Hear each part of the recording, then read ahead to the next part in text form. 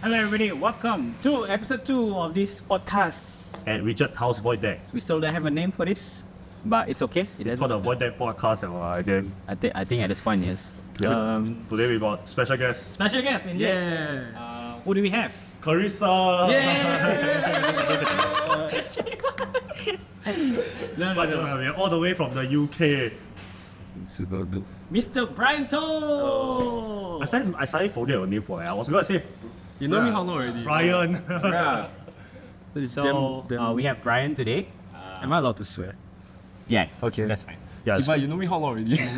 No, suddenly my brain suddenly look Brian. So today, the podcast, we haven't really planned it, but I think we're just probably gonna talk about. Hey, here got bullshit. Hey, I'm trying to. Okay, Sorry. but yeah, so we're gonna talk about his life in London. He went for 2 years in London to pursue Screendance. Tell us maybe a bit what the hell is Screendance? Before that, Brian has been working with us with a lot of stuff. Oh yes, Stuff that are like here. backstory. So Brian is a very good friend of ours, but then he's probably the most hardcore of us because he went to UK and pursued Screendance and stuff. So share with us, what have you been doing in the UK? So- How has it been? Hi. Screendance very fun. Dance film very fun. Dance film in Singapore very fun. Yeah. I don't know. Like the question of like what is Screendance is very like difficult question because I think everyone that has tried to put dance on screen before will always be like we always face the question of like how much dance is needed in a dance film, right? What would quantify dance film? Is it like the technique of dance, or is it the imagery of dance? But then we also have films, right, that are like that feel like people are dancing but actually don't showcase any moving bodies within it. So that's something that we in academia we tend to call I suddenly forgot It's okay. Just yeah, that thing. Then yeah, so a lot of the reason why I wanted to go to do this master's is because I've been working with these two for very long before that. And then I very sian of like all the dance films in Singapore. Very sian. Okay, cause I always lighting, right? Then like all my setups the same. Then I very dulan.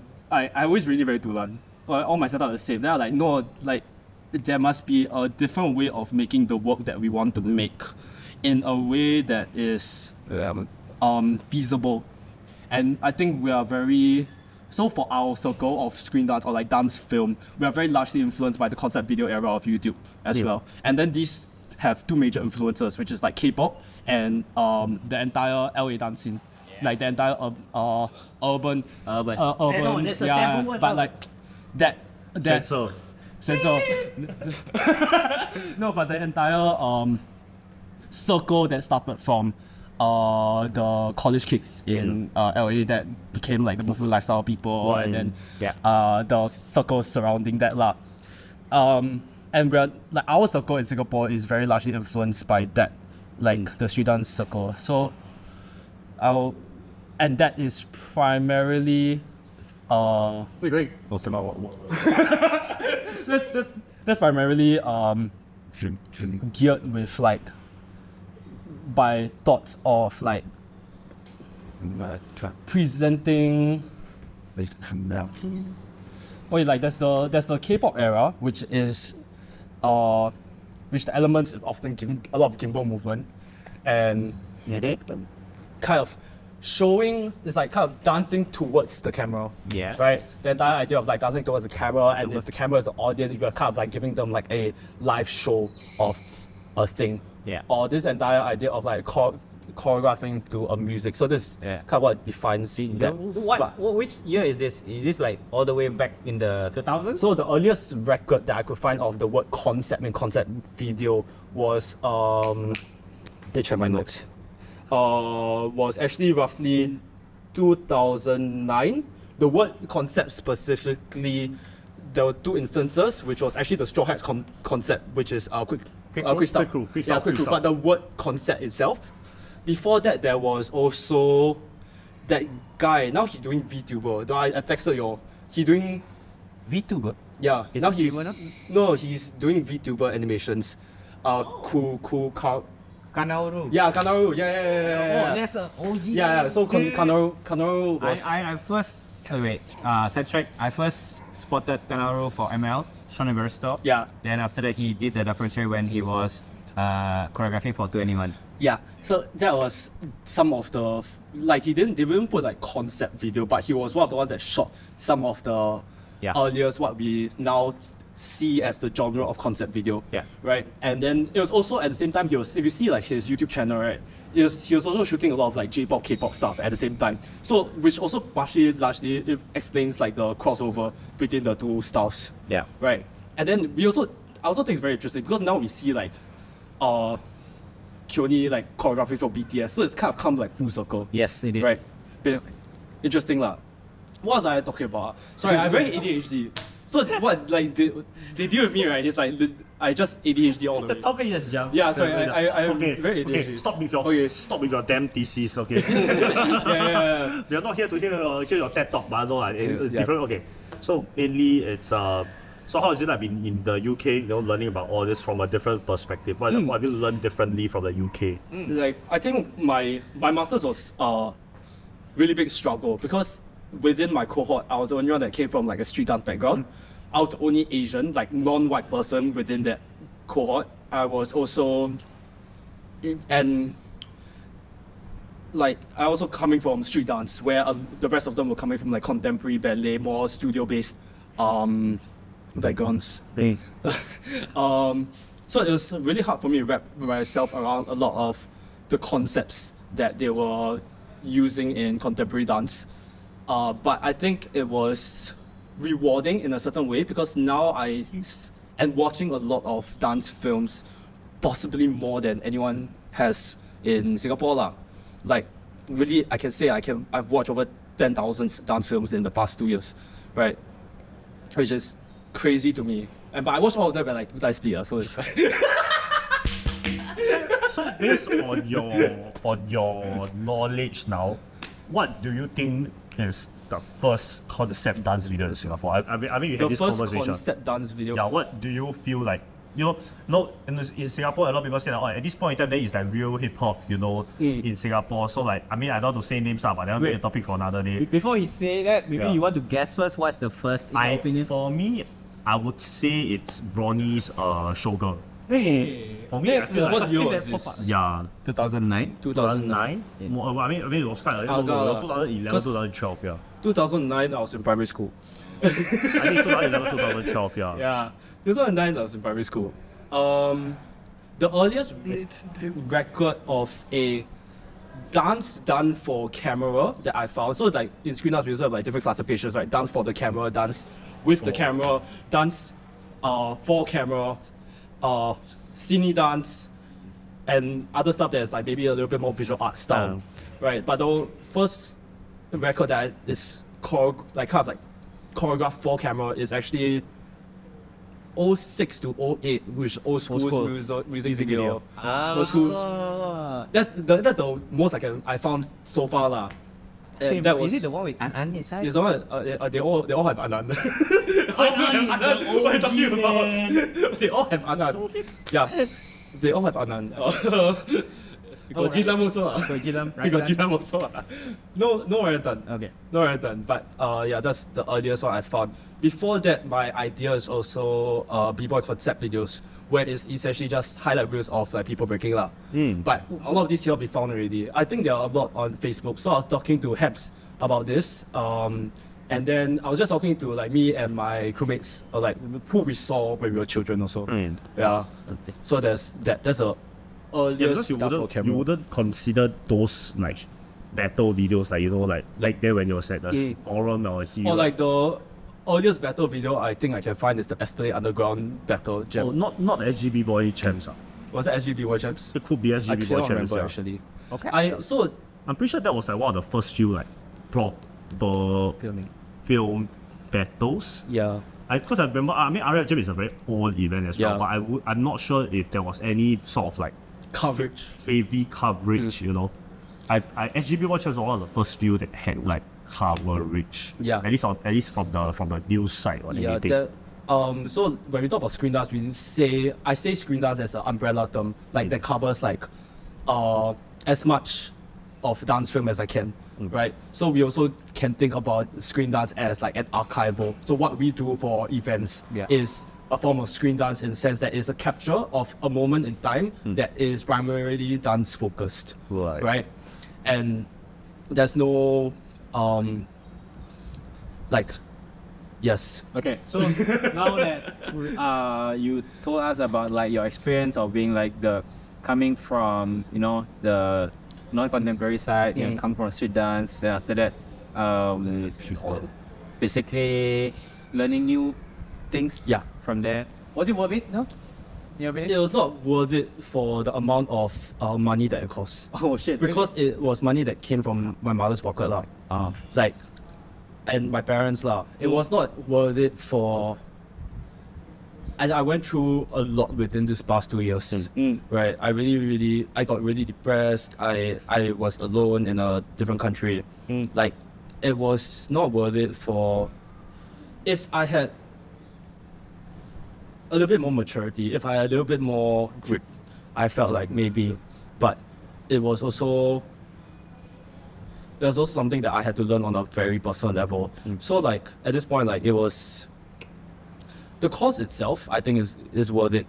Like the cost of the what I gained from the course, because within the course itself, like we organized a festival. We what is festival name? Very much. So, Very much is our annual festival in London, in London Contemporary Dance School. So I got to organize that, and within that, we learned about like programming and curation, which I think is skills that a lot of street dancers right now don't really have lah. It's mostly on the fine arts, contemporary arts side. Yeah. And I think it was also very evident for me because I went into very much right after LCDFF. And like, it became very apparent to me, it's like, hey, LCDFF, right? We are designed like, literally like a battle. Yeah. Right, but it's because that's where we came from. And that's also why I think so many people were so easily like, it's easy for a lot of people to just get hooked onto it. Because they knew the battlegrounds, they knew what to do. But is that something that would create longevity for the form in the long run? Is a different question lah. So very much we learned curation, learned programming. I managed to screen Ree by Leo and Niham while I was over there, and the two of them came to visit me. And it was super nice. We had like very good time. And then Lizzie was there too.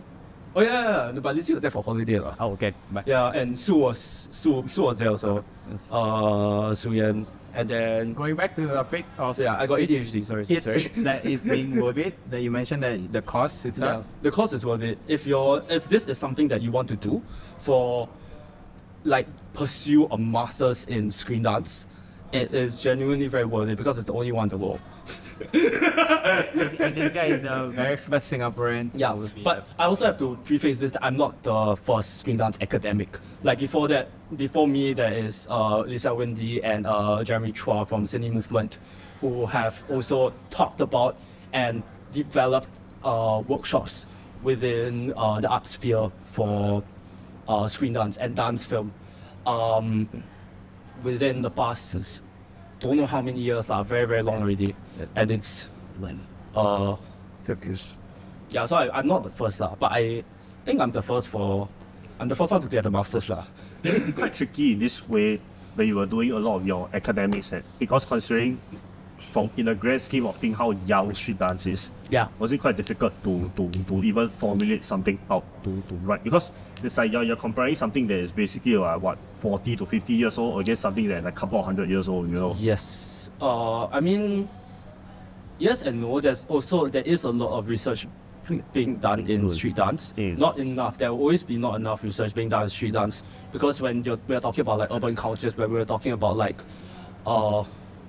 this kind of thing lah, it's like sometimes it's also hard to say lah. It's hard to like give like an accurate point of view. I had a very good mentor in who was Omari Carter from Motion Dance Collective. Very good mentor on him who understood like my perspective coming from street dance as well. Performed in Stomp stomped, and now is currently a lecturer at University of Utah, if I'm not wrong. So University of Utah also has another dance film program at, I think, at the undergraduate level. I'm not too sure, but honestly, I can't say much of a program. I think it's headed by. I can't remember. It's okay. Moving on. Yeah. Yeah. So, you are saying that it's always never enough resources. Yeah, there's always never enough resources. But my paper specifically was about dance film in Singapore. Unfortunately, like, I was not able to finish my research by the time I had to submit, and I just had to like pause because I was really, really burnt out. Like I'm film crew first. Like from the beginning, I'm someone that is 用手做工的. I don't know how to 用脑. What? Yeah, I only know how to use my hands. I only know how to brute force my way through things. I don't know how to. I understand. I don't know how to use my brain sometimes. So, my research was about dance film in Singapore and being able to see if there is a potential for screen dance education within Singapore. So, from this thesis, what's the most interesting findings that you found? Interesting findings that you can think of now?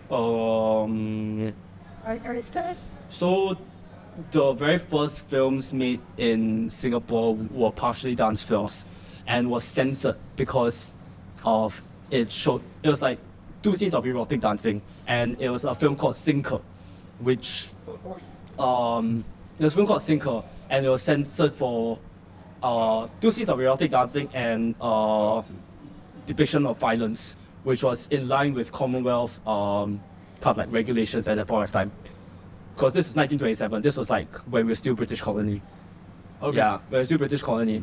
And I think it reveals to me 2 specific things lah.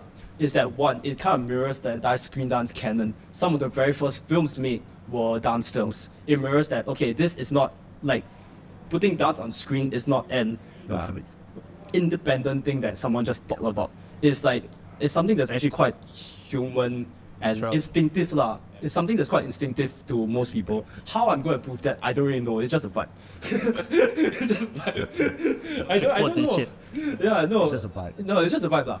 Then, but, and 2 is that how dance and censorship have always been 2 sides of the same coin, right? Because when we dance or when we make art, it is always inherently political. It's always inherently showcasing a certain space and time and reaction. The way that people are reacting or performing a certain thing is a capture of a certain amount of identity. And with identity comes the politics around it.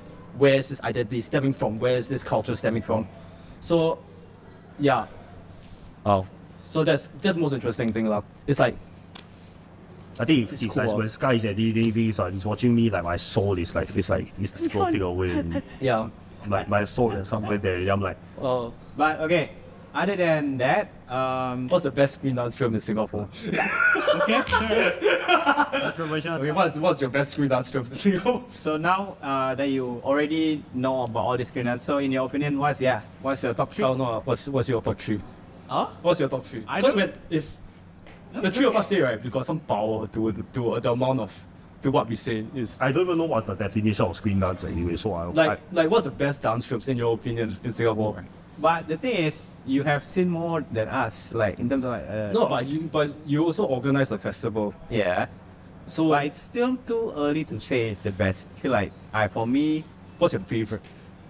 my favorite. Your favorite? Oh shit, that's stuck.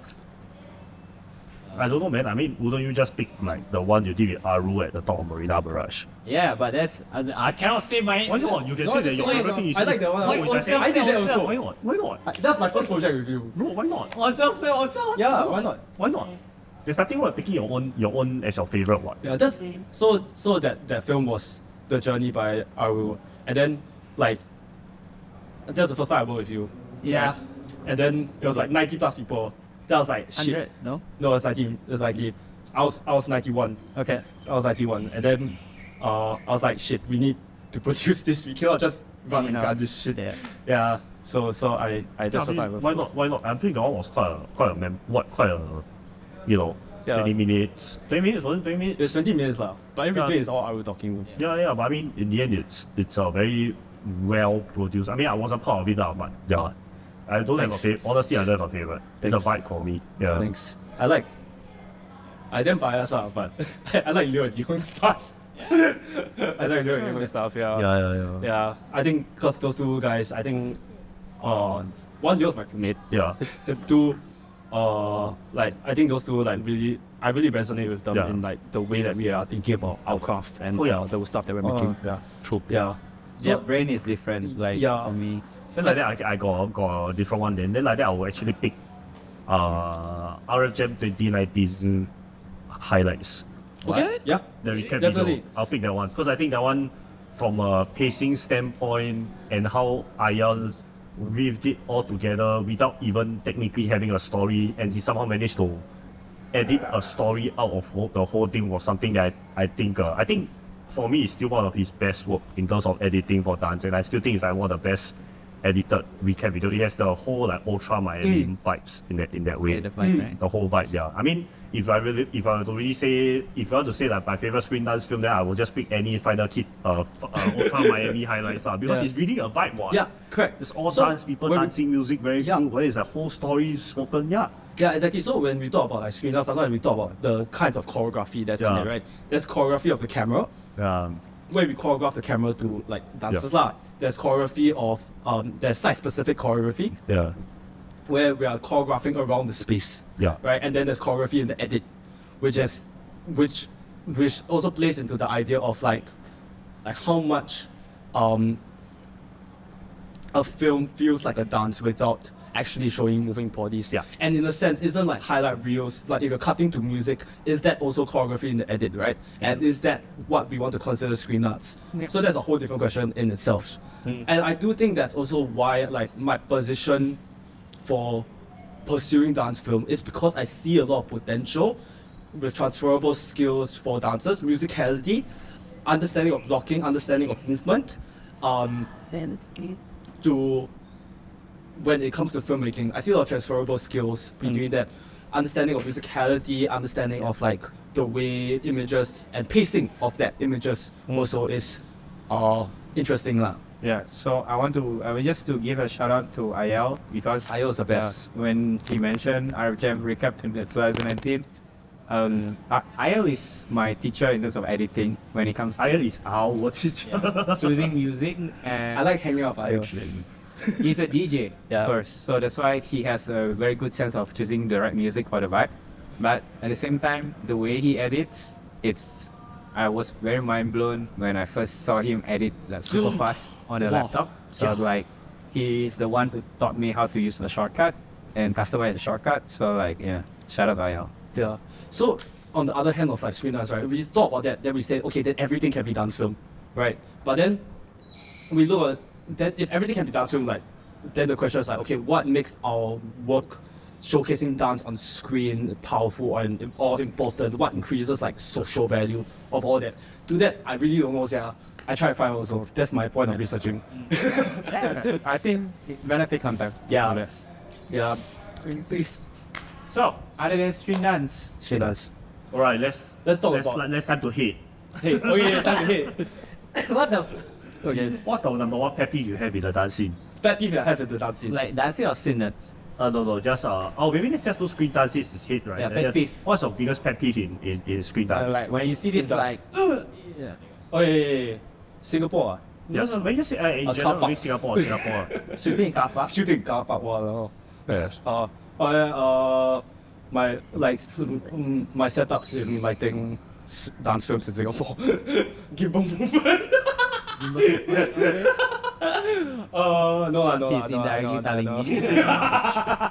No lah, but it's also because like I work with you so much that I also understand like certain, like in production we always have to like, how much can we actually do and how much can we do to tell the thing that we need to tell, and more often than not, sometimes it's easier to just do the other thing. But that's what pisses me off. I don't know, I got a lot of, okay, Okay, so your number one pet peeve. What you mean? this regarding dancer safety. Yep. That's a safety. Yes, I hate it. I hate it, right? When when choreographers or people in charge are, and I see this as a bystander, right? I just asking their answers to do it over and over and over again, right? Without like kind of considering like their strength or their fatigue of it. And this also extends out to, I guess, I think this probably also extend out to a bit of like lack of prep. I feel a lot of times I feel the lack of prep by the dancers. I feel like it was very prevalent in the past where there was a lot of like all I need to do is to choreo and I clean, but they never really factor to the point, to the fact where like, how does it look on camera? They need to work with the camera. Yeah, and then suddenly like on the spot, I'm forced to think on the spot to figure out, and I think that was a very very big problem. We've had shoots before where people got injured. Yeah. I think that We, as in us. yeah, for a year. Got a few. I also got injured before. What? Wait, which one? I also got injured before. I think it says you can't. Oh, we did. Yeah. What do you happen? They kick back, then they slip. Then Yeah. crash. Yeah. So yeah, I think on that point, yeah, it's just lack of threat. The choice of location result. Yeah, so there's some. Yeah, I agree. There's a lot of like lack of preparation. But I think now, me Richard been showing like when dancers do previs and stuff, it really helps a lot. At least you can even from your phone, you can at least have a vision as like okay, this works, this doesn't work, Yeah. Previous helps. Yeah, I mean, it's not just previous, but it's like the entire process of pre-production. Like, making film is comparatively a different ball game than showcasing competition pieces. Yeah. It's a different ball game from, like, putting up performances. There are so many other factors, and I like that process of pre-production will never be 100%, but it's kind of like the idea of like you never stick to the plan, but like it's the process of planning that counts. Yeah, That's good. Yes. yeah, but also like for my own productions, I also a bit like don't plan one, so I get it. Like my past two Once films, planning, my planning is the most like. yeah, my past two films have really been like just I've been super reliant on like my friendships with like how well I work with my team. Yeah, so it's mostly called something guys, Justin. Wow. Yeah, it's actually mostly Justin. So shout out to Justin, who I went to film school with, and then we did I Wish You Stayed, and then my last film made me cry. Yeah. So what about you? What's your biggest pet peeve? For the biggest pet peeve. What would make you throw your cat? When they keep saying pen for everything. You mean like on the screen itself? I mean, just in general, like maybe when you're filming, like stuff you feel At like, this point of time, actually bad lighting. bad lighting or Underexposed shit. Is it cause you all don't have me anymore? Then I don't have to light. Then you all don't have me to light. It's like they No, I mean in general, like they finally they forget about finally lighting. Yes. Finally I'm appreciated. Brian told me how to be like, pay no attention on lighting, so shut up. for me it's well, actually I don't know. I don't know what I hate more. I hate a lot of things in life. Yeah. You're such a hater. You are a Sam. hater, man. I'm a hater, man. But that's why like Too much transition, too much effect. Okay, I think recently my pet peeve, I think because maybe of Carissa and stuff, right? I don't like dancers when they don't put enough makeup. Yeah, that's also my pet peeve. Like I hate, right, but I see dancers, right, wow, they got sweat stain all. Yeah. And sweat stains. No, Yeah, then I hate that when shit. they close up, right, cause Singapore damn hot, so you can see their face shiny one. Yeah. Right, like I think hair makeup wardrobe is really such a. I think that's very especially when underrated. you shoot in Singapore. Yeah. It's really. If your makeup actually slept very thick, right, and then you will have a constant like person, actually you will look fine. Right? Just that a lot of times they No budget. I don't know, but I feel like makeup They don't think just about spend- it. I think they don't think about it. Put your budget for this. Yeah. No, but I think it's. I budget for makeup. Yeah, but you should budget. I think you should, budget. that's good. I mean, a very good example is like the stuff that you've been doing like with Amenzo. Like the makeup is done well. Yeah, so that There's someone who does makeup. even though you're sweaty, right? There was someone- It's not obvious that the person is sweaty because you step in so much makeup that it's so like Then it's not obvious. Right? Especially now cameras are so high definition. Right? You step a bit more makeup, it's fine. Just put that one more layer of powder is fine one. I feel like that's my recent pet peeve because like every time she made me watch like all the Drag Race and Glow, then like Then like when the makeup like not there, right, then it's like, oh, it's not good. Right, what do you think? What do you think? Interesting take. Okay, lighting change. Alright, that's My bubble time tip for off. it to And thank you all for watching today. Thank you. Thanks for joining us. Thank you. If you want to come on this show, just DM us. We'll gladly let you all join us. Yes. And then we can go to Richard Prioga's house together. Yeah. Yes. Alright, welcome to